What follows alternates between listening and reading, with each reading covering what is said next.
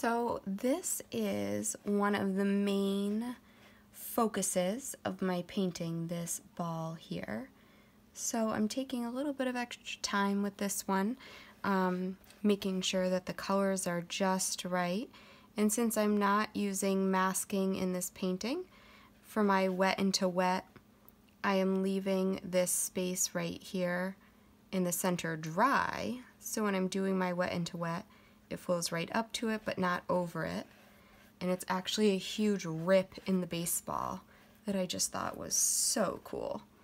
So I am leaving more of this ball white or without too much paint on it, because I am going to be putting a lot more detail on this one, and I want to make sure all the colors are exactly in the right spots, because I want this one to be more of a focal point.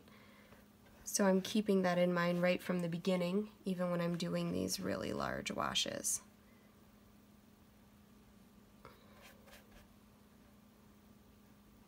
I got the bin of baseballs from my son's baseball coach, and immediately I knew that this one had to be in it. It just has this huge tear right through the center, and it just looks like somebody smacked this one out of the park. Like, just tore it right, hit it so hard it tore it right open. And I love it. I love the detail and the character it has. So I was pretty excited right from the beginning to add this one to the painting. So just being more aware of going around certain areas,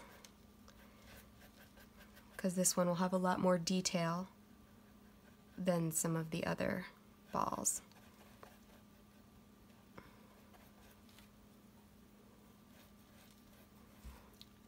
Make sure I have my edges good.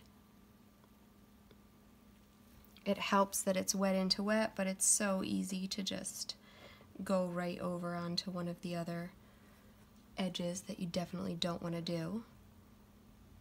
And of course all the lace detail will go in much later.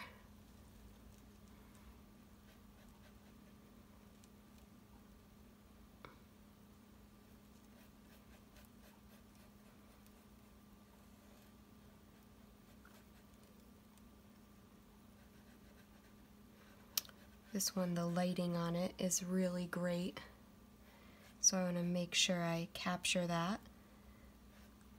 The seams are highlighted just right to really make them pop.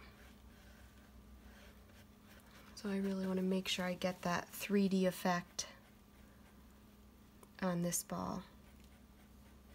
Really make it just pop off the page.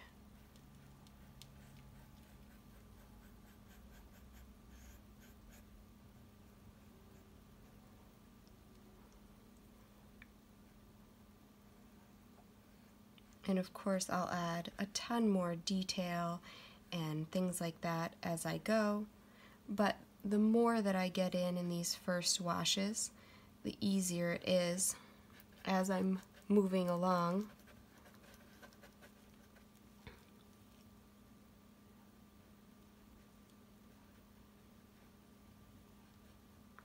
And the less I have to put in future washes. This one gets pretty dark over on this side, so let that all flow into each other in the beginning. Makes it a lot easier.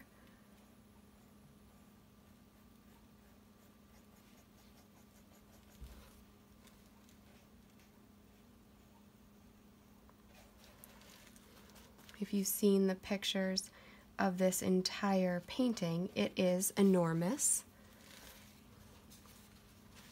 So the whole painting is 29.5 by 41 inches, which is the biggest one I have done to this date. So I'm having a lot of fun starting at this huge scale and working down and adding more and more detail as it gets smaller.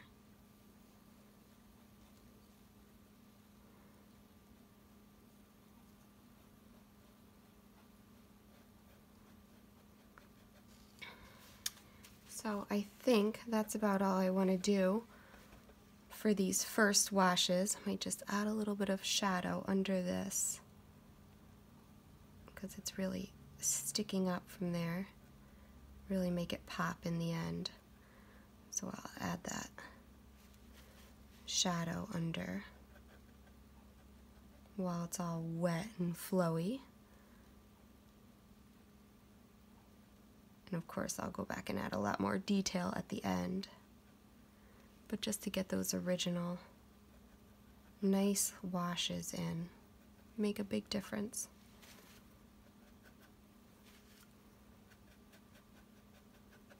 All right, there we go.